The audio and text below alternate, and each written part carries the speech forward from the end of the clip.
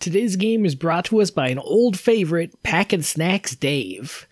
You might remember this guy for translating half of the Chinese Nintendo bootleg library. Well, today is no different. We've got no smoking. Of course, that's not its original name.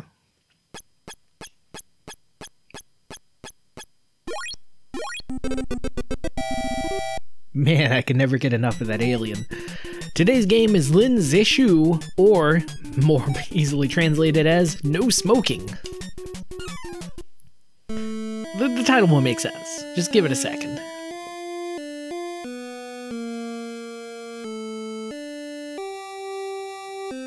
Yeah, bet you didn't expect to learn things on this channel. Well, you learn stuff all the time, but learn stuff that you would have learned in school. Okay, now we're getting to the game base. I was afraid for a little bit that we were gonna actually roleplay as a bureaucrat and actually kind of, I don't know, try to outlaw smoking. That would be hilarious though, and I kind of wish somebody would make a game like that.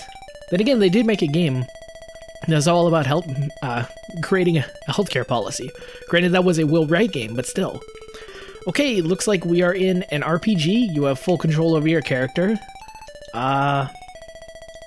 Well, you can't freely punch. Yeah, well, how do you save? Okay, this is very mystifying, actually. Oh, no, okay. Well, okay, just in case you were afraid that save was a artifact that showed up only on that screen. Now, I don't know, save is always that color. Okay, so I've been pressing all the buttons, and I can't save. Maybe if I press both of the... Anyway, let's talk to the guy up top, like we're supposed to, I think.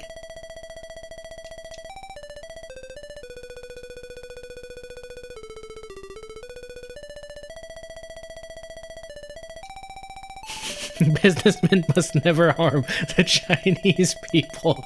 A policy that China still upholds to this day.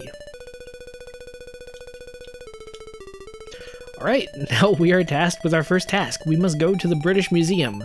Of course, we're not given any sort of map or anything. I am trying to talk to this guy, but he is having none of it. Okay, let's try talking to this guy. So, I mean, in terms of importance to the story, these people are basically scenery. But it brings me no end of joy to realize that these people are literally scenery too. Like, they're not even sprites. There's not even a moment when your character goes behind them like you would expect in your regular, average, poorly coded RPG. No, this is a whole nother level. But I don't know why they would bother animating like an entire background layer. You know, they're probably using layers, and they probably have like the sprite be on a layer, and they just didn't want to bother coding like your character going through it. Which, I mean, makes sense. If I was a student trying to rush out like a Nintendo game, it's like, I wouldn't care about that sort of thing. Well, oh, okay. For a second there, I was gonna say it's like, I wouldn't make anybody talkable to, but no, dig it. Hey, whoa! Oh, okay. I thought for a second there, it was gonna tell me how to get to the next part. But no. No. This is the kind of game where you have to work for your ending. Hey, it's Brother Long. And there he goes, with nothing more said, or done, or anything. I don't even think you can talk to this... Oh, I couldn't even talk to the fan guy. Like I thought I was, but no. No, just some people just like at least the T guy had the decency to tell me to scram. This guy is just like, oh, back for more, huh? You want to talk to me still? No? Okay, I'm shocked. Somehow seeing the fish from a top-down view it's just weird. I don't know. I mean, granted, that's just like Legend of River King like normal, but that really just wigs me out. Also, I guess the fact that the fish are pink and the water is green takes a close second, but mostly that is, hey, would you happen to know where I can score some opium? Well, oh, and I can't even make it to the market. Okay, I can make it to the market. Some people make fun of RPGs as just being like endless fetch quest. You talk to one guy, he tells you to talk to the other one. And like, okay, maybe, but like, this game is just all of those and more. The thing I hate about these sort of Weiju Academy games is you never know, like, which is a real exit and which is a fake exit. Now, with this game, maybe it doesn't matter so much, but with that shooting, the wartime game, it's like, that mattered a bit more. Oh, this guy actually has answers. I'm shocked. East of the tea house. Let me guess. It's only after I talk to this guy that I open up the route. Is that what is happening here? Is that... Well, okay. Our guy's not learned the walk on water skill yet. Give it time. Oh, and what do you know? A mysterious path opens. I bet you still don't talk to me. This guy, he just walked from a screen over just to mess with me. Not even say anything, just to mess with me. Oh, heaven forbid I think you go up. No, it's to the side. It's like you guys could include some arrows or something. Is it just not part of Chinese culture to include arrows or something? Like, is that not a thing? Yeah. Well, this looks like a museum. It also looks like an embassy or anything else. Tell me where your bosses hide. Oh my god. This guy, he is, you are not like a secret agent. You are more like, I feel like cops would have more subtlety here. We'll hide our fists in your face. Well, given the way things are going, okay. Fun fact, you punch with B, A? I don't know. So pretty much combat, you just stand in one place and hope you get lucky. I wish I was exaggerating, but... And then he explodes. I mean, you'd think there are moves, you can do directions, and your guy can change around, but really you just stand in one spot and just keep pressing that punch button. I wonder if pacnsacdave snuck an invincibility cheat onto this game in the translation while I wasn't looking. But I'm gonna be honest, please have mercy. Please don't make me explode like I saw you do to those 3 other guys. But yeah, if pacnsacdave snuck an invincibility cheat on this game, I am eternally grateful. Like, this guy is a savior then. Where is your boss at? East, I'd say. Oh, Hanzhuo's mansion. Great. Now I get to ask everybody in town where that guy's mansion is. Not looking forward to it. Not looking forward to it. On the bright side, though, you can't walk up to the top half of the screen, which, well, you'd think that would be evidence of shoddy programming. You'd think that would be something that would be annoying. But as it turns out, any sort of way to limit your options in this sort of game, a game that is notoriously vague about letting you know what options are even at your disposal, I'm glad. It's something that I want. I want more restrictions in my games.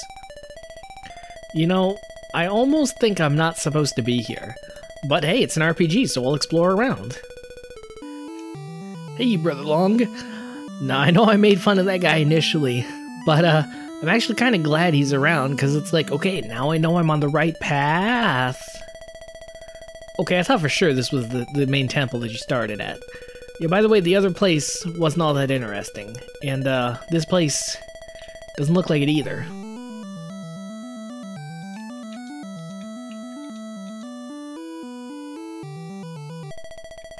Okay, so let's just run that by it again.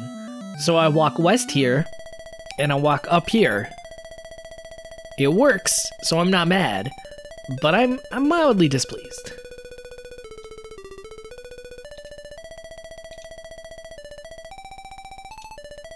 Oh, the Kishin Garden. Great. That might have been one of those 2 places I went to. Well, let's explore around. Hidden Oh, this entrance has got to be here somewhere. Well, you know, I thought I'd have to find it on my own, but it occurred to me that it's like, well, if I can't even read what character it is, it's like maybe I would have stumbled upon it. I don't even know. It's straight to the east of here. It's to the east of here. Everything is to the east of here. You want to get anywhere in this game, east, east, east. You want to go backwards, gotta go west, west, west. Don't tell me. It's that place where we were. Oh. Okay, so that guy's comments actually turned out to be relatively cryptic. How do you go east? Well, you'd think that this would be the pathway, but no, that's a wall. That was a door, apparently, and also a change of perspective. Anyway, back to our regularly scheduled bumbling around.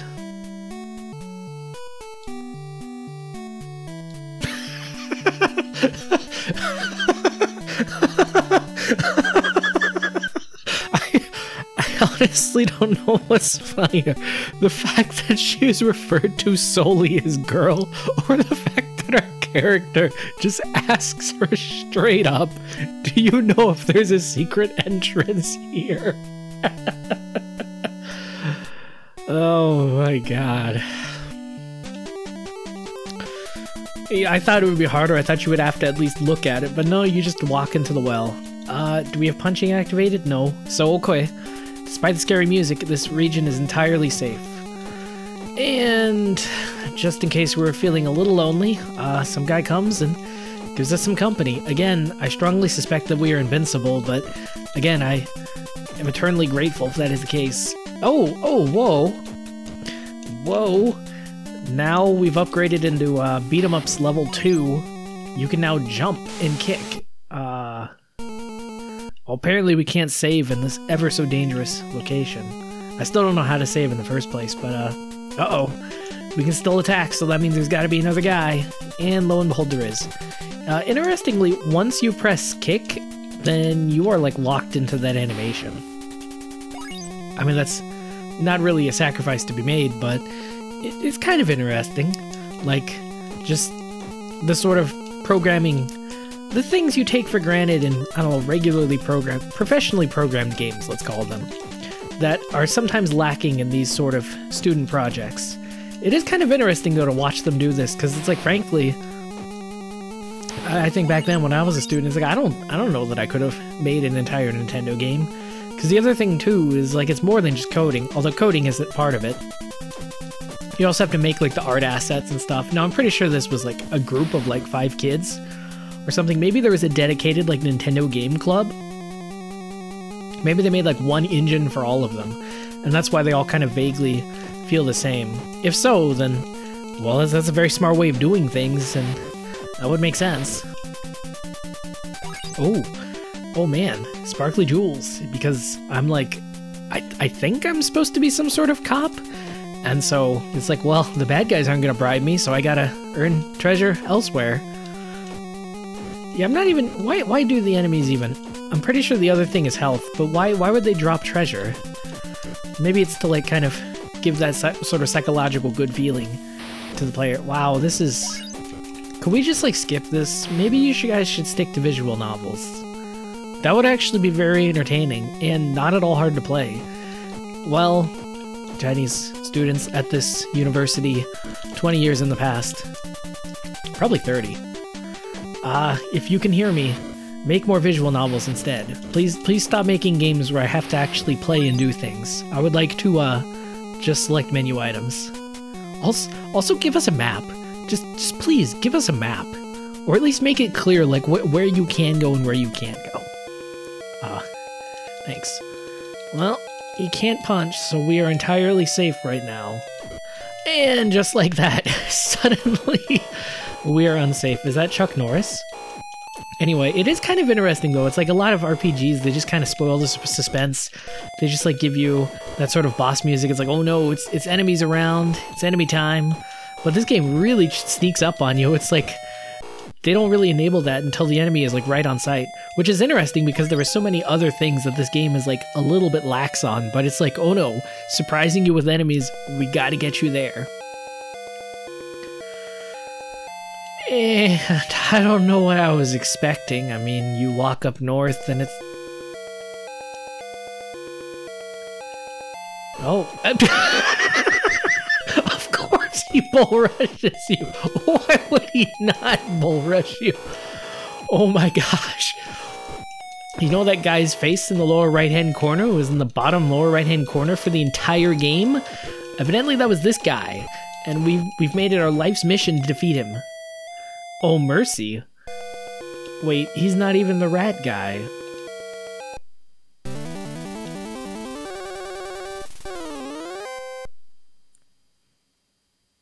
Oh, okay, I thought that was like the end of the game entirely. But no, that was just the end of the first act. Gee, I wonder who it is we're supposed to stop this time. Let's see if this is any more interesting. Oh, please deliver the letter to the British Museum. Well, unfortunately, I know where to go. I even know where we are right now. We're not even in the regular temple. Watch, we'll walk down, and we'll be on the left end of the screen, and there will be the flower chick 2 streets down.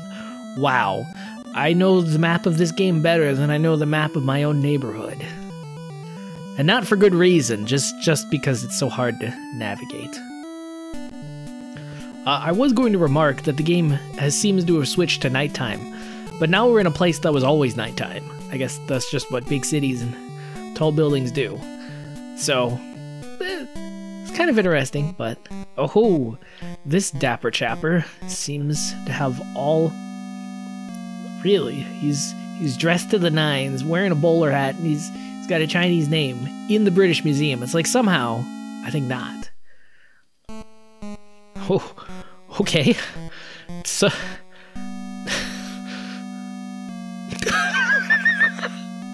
Of course, his name is Drug Dealer. Of course, his name is Drug Dealer. What was I expecting? Why is encyclical, like, continually misspelled? Like, I have to feel like it must have been misspelled in the original Chinese and the guy's just doing it as like a subtle jab. That has to be the case. Yeah, watch out, he's on to you. Oh my gosh. Another person jumps on screen. Oh, whoa, whoa. You thought the other guy was a big drug dealer. No, man. We got a guy that will entirely redefine your notion of big drug dealers. Look at him.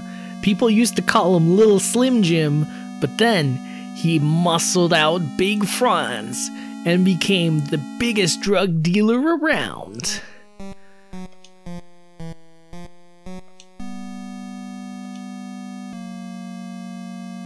Also, the guy on the... He kind of looks like the Penguin.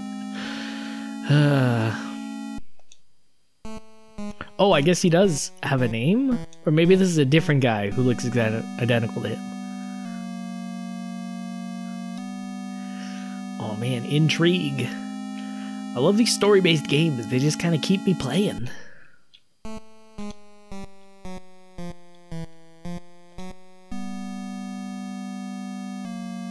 So where are we in all of this? Oh, okay.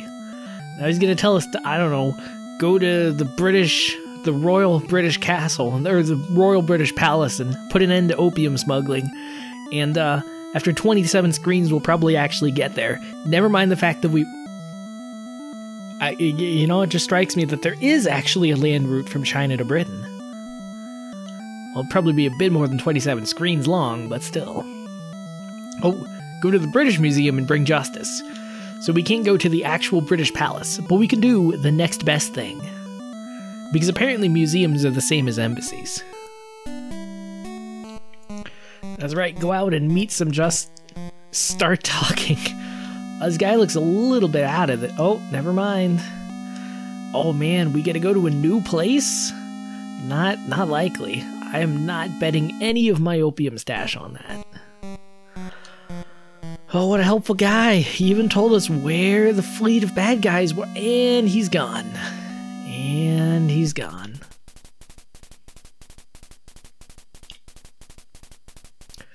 Well, I can't say I was expecting that, but honestly, I was not expecting anything of this game. Well, okay, so we can't attack, so that means we're completely safe, right?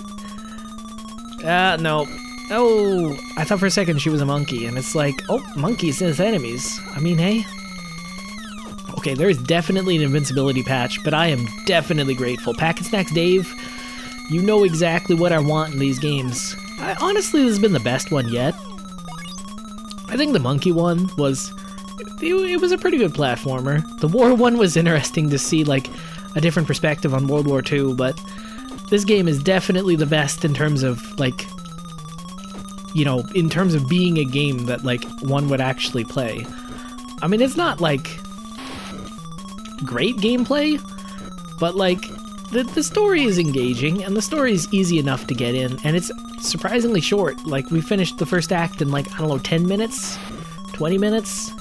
Time seems to stop whenever I boot up these games, but, you know, if they really were trying to stop me, why wouldn't they try, like, having 5 of her and, like, none of the other guys?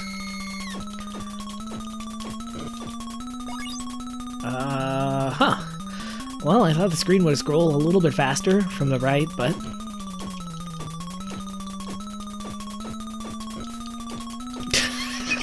we punched a guy so hard, he flew across the screen. He flew across the world and looped around at the other side. That's pretty great. Oh, interesting. So I guess I did manage to bug it out, because I got it to scroll at a different speed.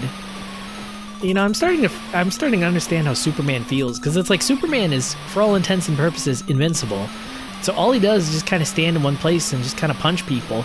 It's like, oh, got a bad guy? Oh, just stand in one place and punch him. That's how Superman solves all his problems.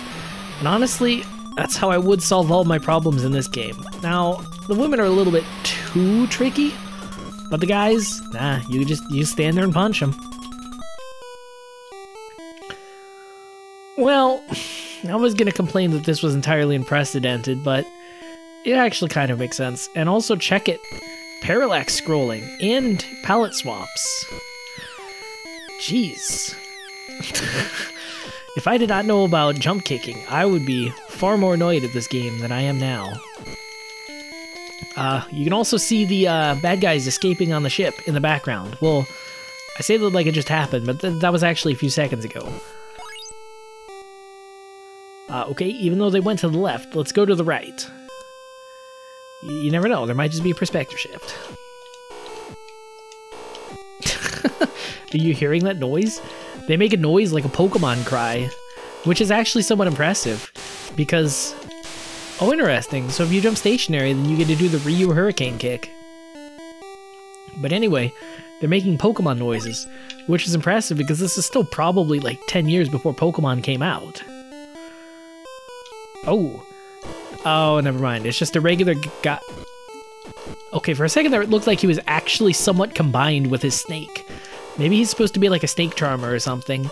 Maybe he's supposed to be some sort of man-snake hybrid. Maybe they accidentally spawned the sprites on top of each other. Mysteries abound. Mysteries abound.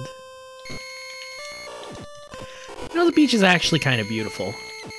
I mean, granted in a we can only use 5 colors sort of way, but there's just that sort of certain elegance you get with old school 8-bit sprite-based things where, I mean, you have to draw something, you have to abstract it enough for it to fit within the memory limitations, but you have to make it like concrete enough that a person can look at it and actually know what it is.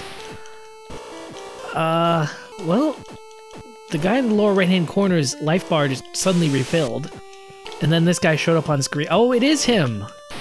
Okay. So I don't know who those people were in the ships who went away, but we'll beat up this guy in penance, sure.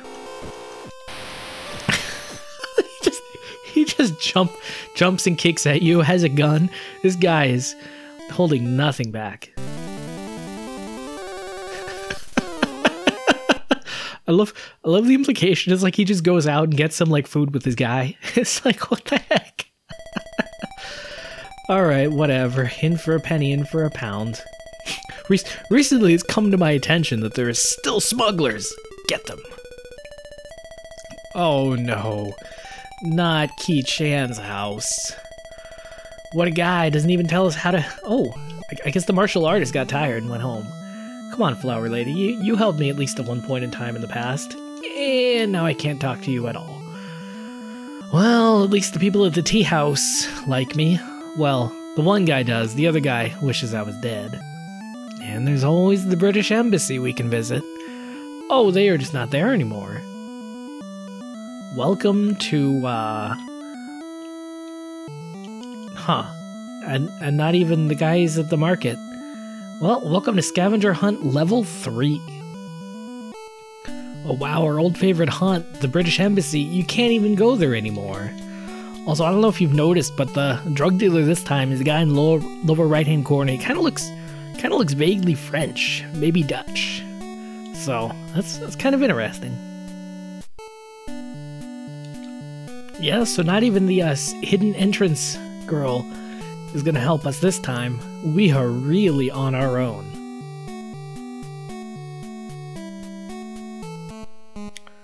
Oh, okay. Well, never mind. I was gonna go back to the main guy and ask him what's what, but I guess I just had to go north at a place, well, something tells me I'm supposed to be here, but I'm not supposed to be here at this point in time. So evidently those programmers, they may not have learned a lot of programming, but they certainly learned about event triggers. Okay, so it's come to that point where, once again, I'm defeated. I had a few brief glimpsing notions of being able to beat this game. I mean, we made it to Act 3, Level 3. That's further than we usually make it in any other game. But unfortunately, Scavenger Hunt the game is just, it's too much. They don't tell you anything. They don't tell you where to go. They don't tell you how to find anything. They're just like, hey, it's the world of no smoking. Go make people stop smoking. And it's like, how can I make them stop smoking if I don't know where they are? And they're just like, hey, I heard if you go to the marketplace, they'll tell you where to go. Or go east. Great. Well, anyway, that was no smoking. It was a surprisingly good RPG coming from this student thing. Now, I kind of wonder if pacnsacdave has been translating these chronologically, and so this game would sort of represent the culmination of their work, and actually hasn't posted any of them recently, so maybe this was in fact the last one. If so, then if it all led up to this, well, not bad. Not bad. Not necessarily great, but not bad. This is pretty good for a student work. It is kind of weird to think that we just kind of happened on to like the handiwork of some students so long ago. I don't know, maybe one of them will see this and they'll be like, whoa, this guy likes playing video games. Somehow I doubt it, but you never know. You never know. And that's the magic of Ashgabat Cat. That's the magic of Now in English. That's the magic of no smoking. And on that note, this cat's got a scat.